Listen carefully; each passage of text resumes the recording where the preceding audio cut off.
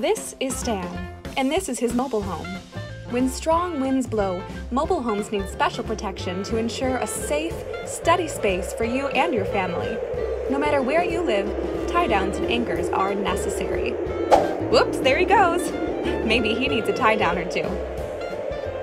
It's a good idea to consult with an experienced, professional installer or building inspector if you have any questions or doubts about the installation, but we're confident that much of this work can be done by the owner. To resist wind forces, you need two different types of tie-downs.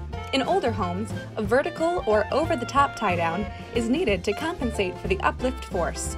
A diagonal or frame tie-down is needed to compensate for both lateral and uplift forces. Single-wide manufactured homes need both types of tie-downs. Double-wide homes only need the diagonal ties. Are you ready to begin the installation, Stan? Step 1. Level your house. If your home isn't level, it's going to make the installation uneven as well. Step 2. Check the wind zone chart for your location and determine the required number of anchors recommended for your zone. You can find this type of chart online and should regard the number as the least amount of tie-downs needed for your home. Step 3. Determine your soil type.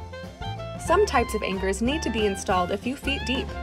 Talk to a building inspector to determine your soil type. If you'll be attaching your tie-downs to a concrete foundation, make sure it's at least 4 inches thick. From there, you'll be able to select your anchor type and hookup. Step 4. Locate any wires or cables you may have leading into your home. Mark the location before you start digging so those cables can stay undisturbed. Step 5. Position over-the-top tie-downs. If you're installing an exposed over-the-top tie-down, the strap or cable should be positioned over a roof rafter. Protect the edges of your roof with a protector of some kind, and make sure the strap or cable doesn't cover a window or door. Step 6. Install the anchors. This is the exciting part. You'll find specific instructions with your anchor. Be sure to follow them carefully. Stan, you have them upside down. There you go. Final step, Stan. Adjust the tension. Alternating from side to side, adjust your tie-downs to the appropriate tension. If you do one side of your house, then the other, your home will not be anchored at the same tension.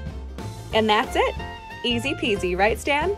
With the right equipment, time, and effort, your home will be ready for the rough winds that may blow your way. It looks like Stan doesn't even have any wind left to give.